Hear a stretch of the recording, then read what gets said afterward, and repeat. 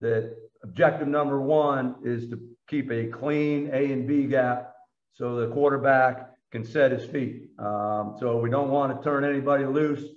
We use the term, we don't want to have any free runners in the A or B gaps. All right.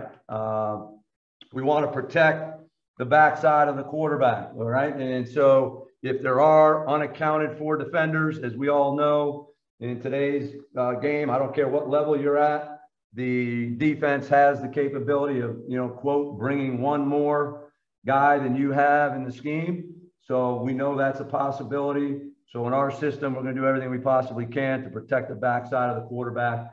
And if we do have an extra defender, have him come in the face of the quarterback. So, we're an inside-out starting point. So, another cardinal rule would be to our guys, hey, it sounds simple, man. You're going to be amazed at hopefully at the simplicity of this scheme, I hope, and some of the fundamentals. We try to, over a number of years, really focus major in the major, and we want to be known as an inside-out pass protection team. If you're in the A or B gaps, you want to have your nose on the inside eye of the defender. If you're out on the edges and you got a wide rusher, you want to make sure your inside hip, your crotch is on the defender's inside hip. So we want to be known as an inside-out pass protection team. So think about your individual period, how much time you have, and the real foundation of pass protection is spending time mastering, the fundamentals of the one-on-one pass block, where you're isolated on a specific defender and you don't have help. All right. And there's obviously a time and a place where you're going to have 3-on-2s, and it's going to be up here in another bullet point. It might be the next bullet point. I'm probably jumping ahead.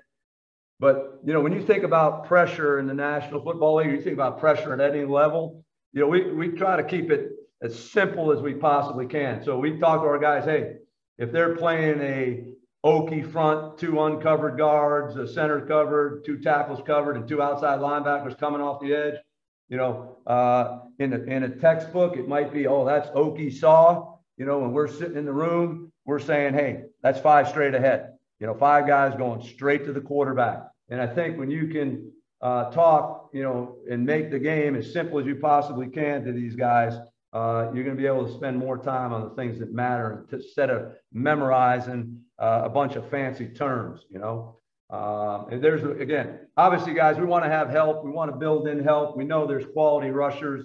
There's mismatches at every single level of football, not just in the NFL. Our O-linemen typically aren't quite as athletic as those other guys. We all know that. So we certainly want to have help built into the scheme when it applies.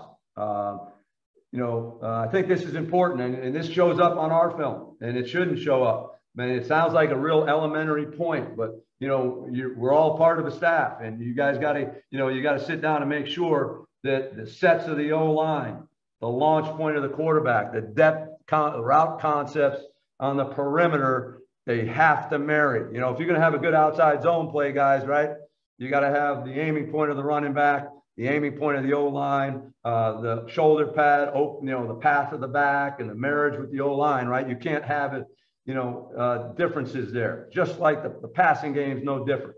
We can't be setting for a 3-step drop and the quarterback's 7.5 yards deep, patting the ball 5 different, and it happens, trust me. So making sure, I know these are simple elementary points,